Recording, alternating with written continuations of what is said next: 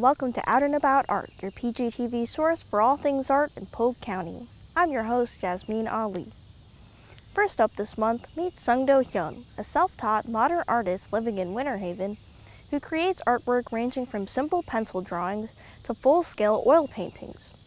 He embarked upon his artistic journey 7 or 8 years ago, and has been experimenting and creating new techniques ever since. Here's a look at the bold, introspective artwork of Seungdo Hyun.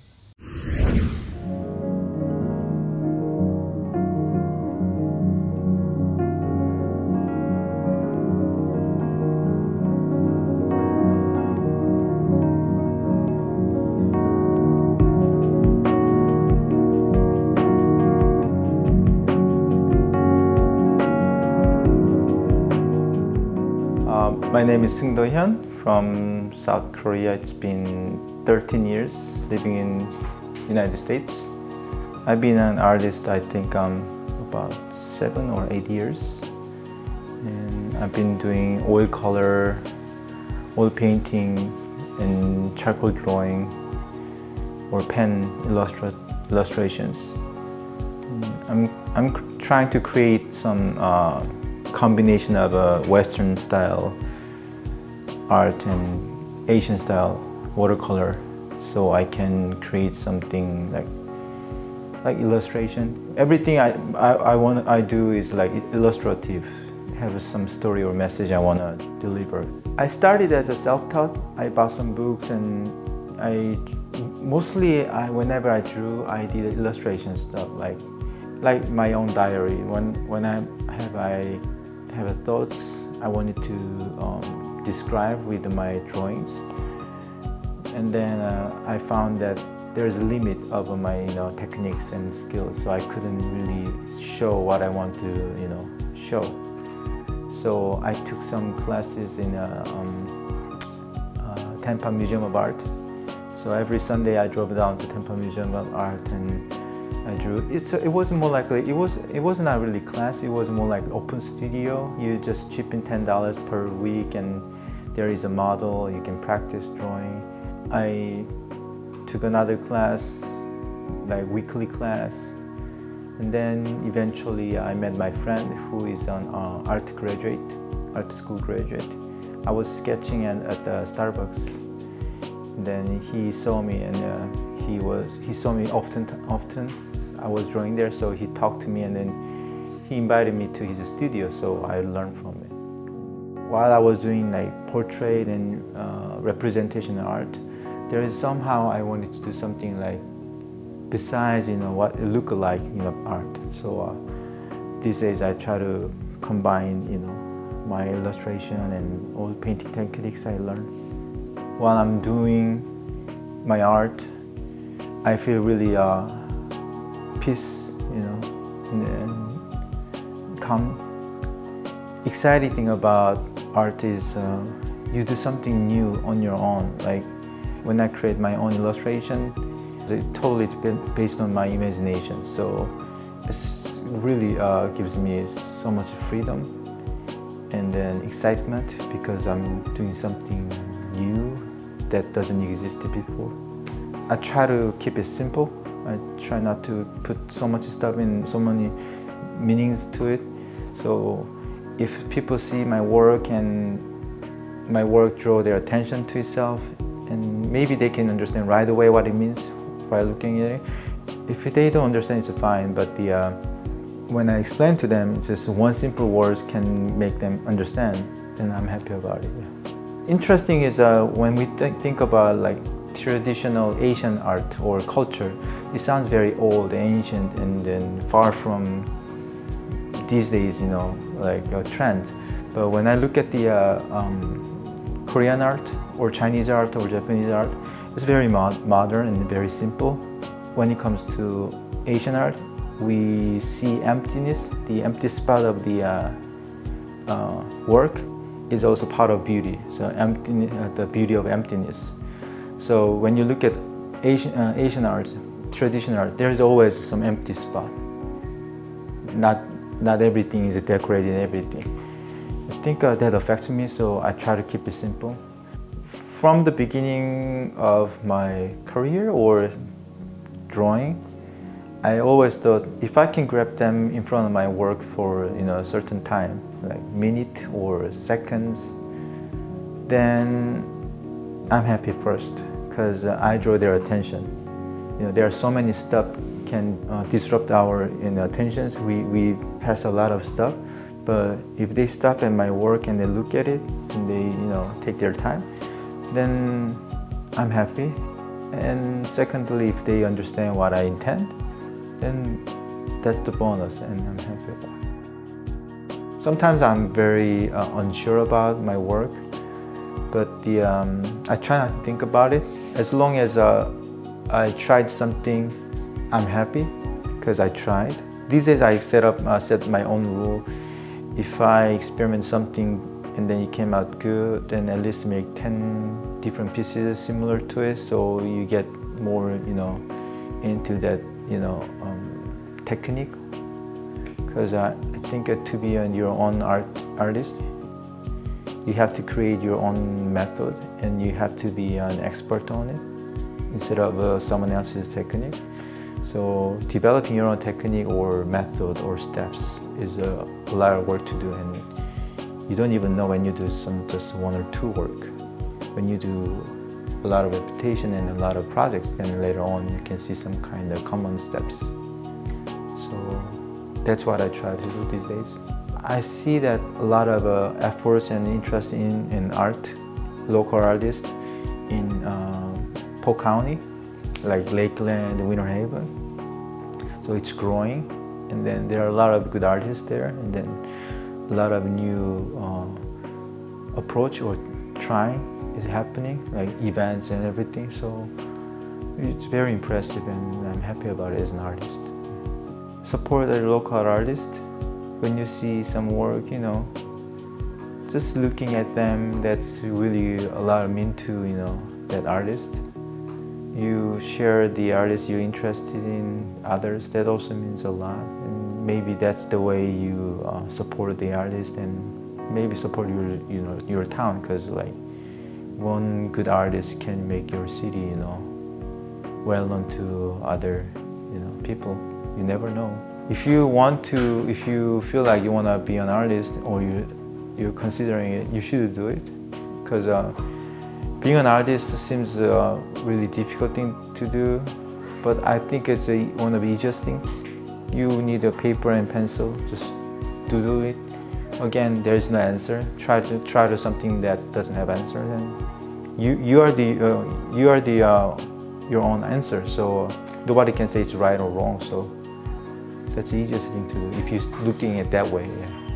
Maybe you could be a good artist, maybe not, but the fact that you try make you do something else. I try to make on my own series, illustration, weekly. So it's more likely my own diary, but it's not personal. But everybody could understand or follow, like something you get impression or idea from our own daily life. So please follow me and support me. And also I try to do some series of portraits about hope. So when I can share the idea, there's always hope. And also I want to work for communities. Like I'm interested in these days ocean, like pollution. So I want to make a series of ocean illustration. So when you see it, please support me and then share about my work to other people. Yeah, they'll be awesome. To keep up with the artwork of Seungdo Hyun, follow him on Instagram by searching for The Unbound Studio or visit his website at theunboundstudio.com. Our next spotlight this month lands on another self-taught artist who uses his voice to express love for wildlife and the natural world. Chunat is primarily an acrylic artist who enjoys leaving the four walls of his studio behind to paint in plein air. He moved to Lakeland in 2014 and has been involved in the Polk County art scene ever since. Here's a look at the gentle, impressionistic artwork of Chunat.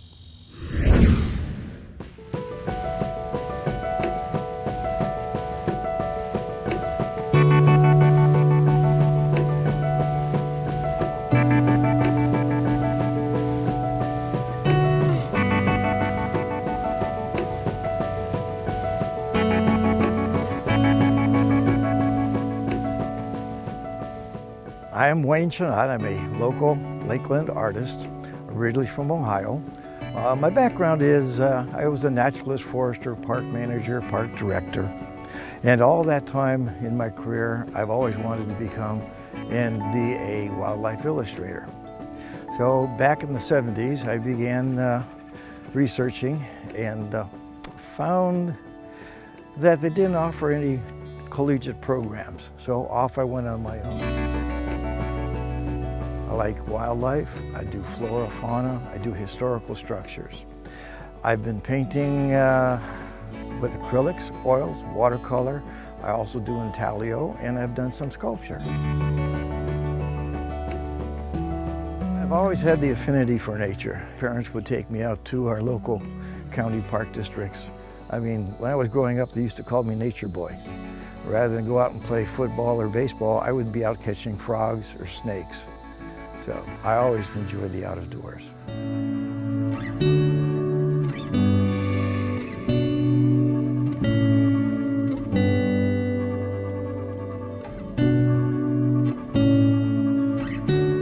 Let's see, 2003, we moved into a rural county of Carroll County.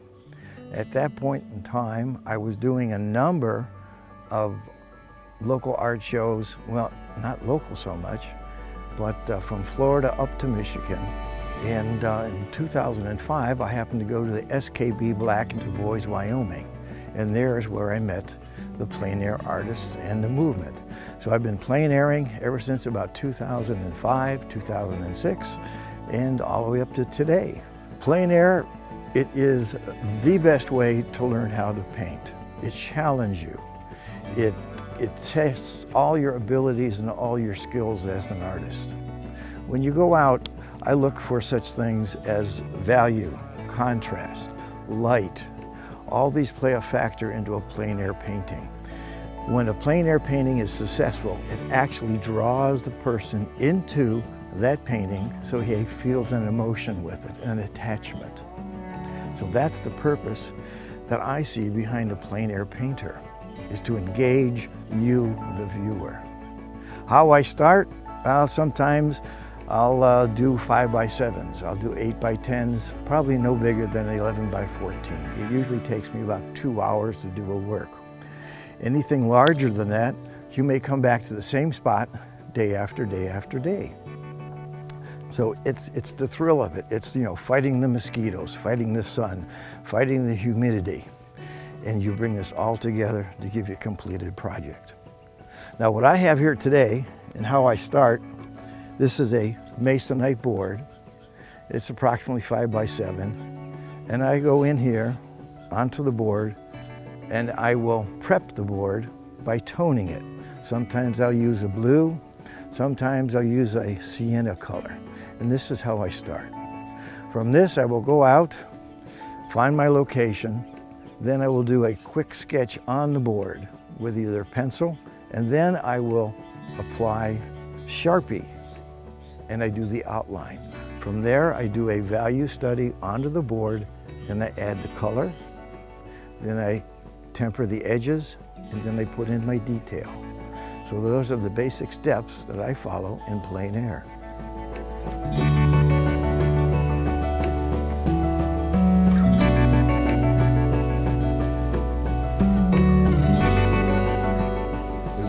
Tower, definitely here at Circle B. Over at Tamarack, that's another place. Down in Homeland, those are wonderful. Anywhere in Lakeland, any of the industrial sites. But those are the areas I look for. Something of Florida's past, perhaps past history, something in the area of industrialization. Sometimes I take a look at just an old scrap car that might be laying along the road, or a rural area with a barn perhaps. So you just never know.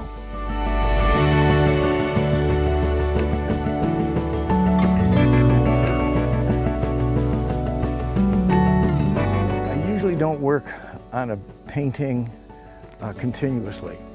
I start and go, stop and go, stop and go. I'll have 3 or 4 paintings on my easel at a time in the studio. I worked on one studio painting, and that was in watercolor, and that was back in 1976. I finished it 2 years ago. So it all depends the mood, how you feel, what you want to look at. I will set a painting aside sometime, well, for 20, 30, 40 years, and then I'll pull it back out again and take a look at it and rework it. My advice is to paint as much as you can. Paint every day. Every painting is a learning experience. You will take something away from the painting. A lot of times, I have a reject pile, and I just throw it aside because I really not satisfied with it. But yet it'll sit for months, and I'll bring it back and I'll say, where did I go wrong? What can I do to improve it? And then I'll bring it back and I'll rework it. Now some of them I don't rework. I just paint right over them with a new painting. So that's one of the benefits of acrylics.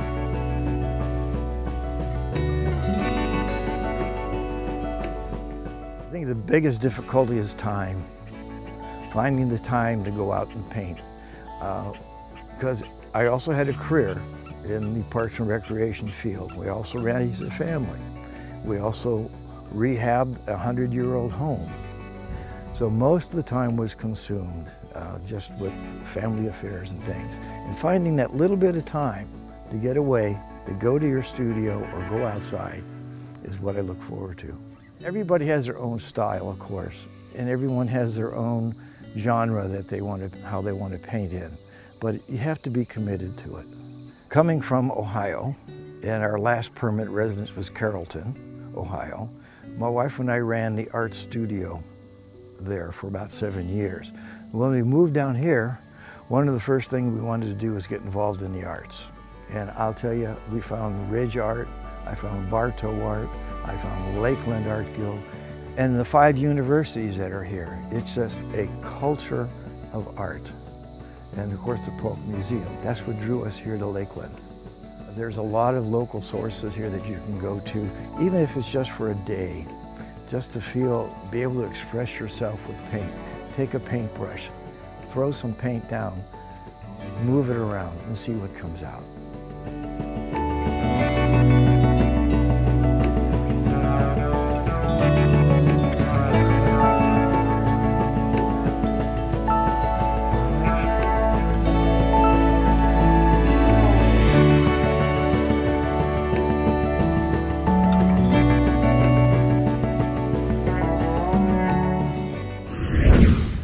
To keep up with the artwork of Wayne Chunat, visit his website below. For our last segment this month, we're exploring Polk County through the Polk County History Center's Citrus Label Tour. The Citrus Label Tour is a driving experience that highlights the historic marketing of citrus through artistic labels. The labels display various flora and fauna, historical sites, military and animals, and are now an important part of Florida's heritage. Let's take a look.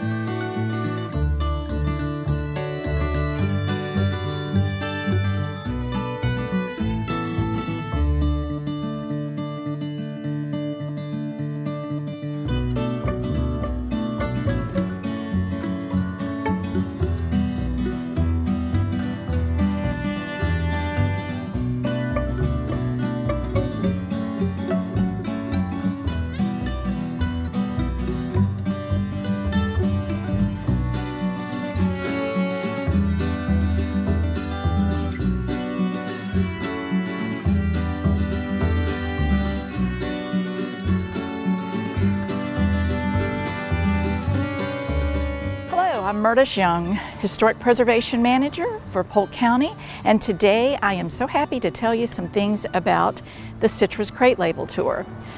The tour was developed to enhance Polk County's History and Heritage Trail.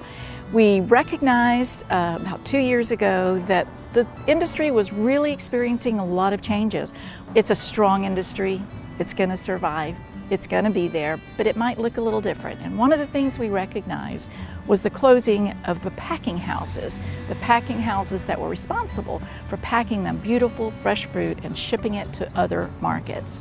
So we thought the best way to tell that story is through the citrus crate labels that were applied to the boxes before they were shipped out. They had two purposes, really.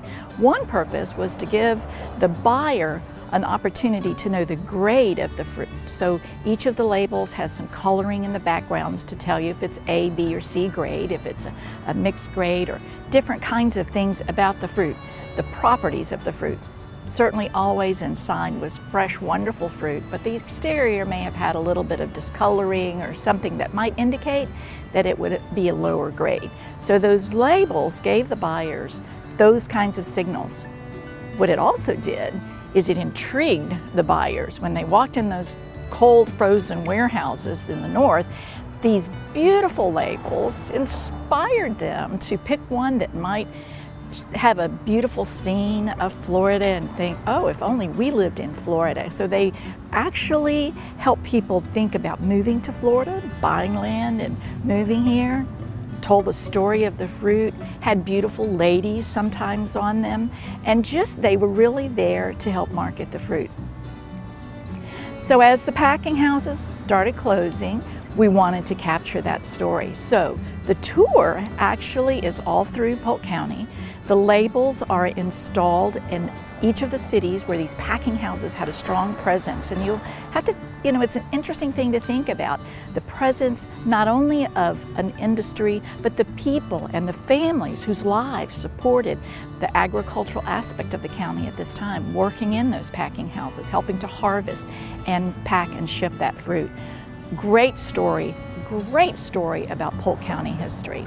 So some of my favorite labels that I wouldn't want you to miss on the tour certainly starts right here at the Polk County History Center with Miss Polka Dot.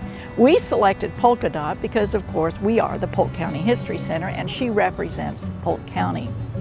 We think also it is such an interesting story about the message of citrus when you see young, vital, healthy people enjoying fresh fruit, enjoying not only the delicious taste of the fruit, but the benefits of the vitamin C.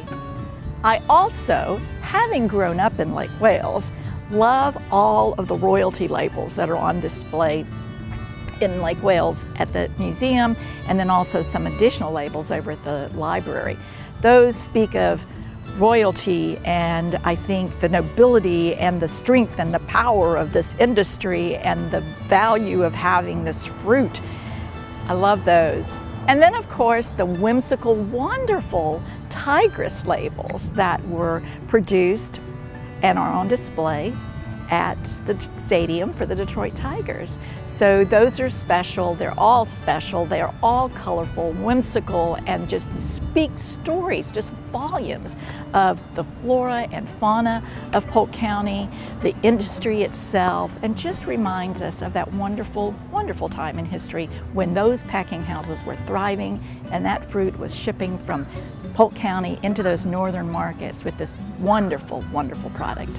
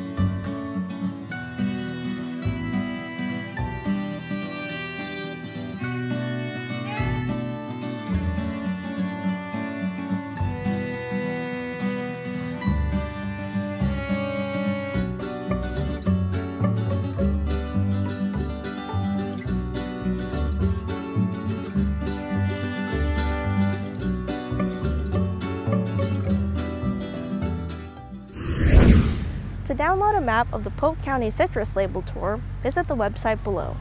You can also check out our podcast by visiting citruslabeltour.podbean.com, and make sure to stay tuned to the Polk County Government YouTube page for video clips and historical background on each label.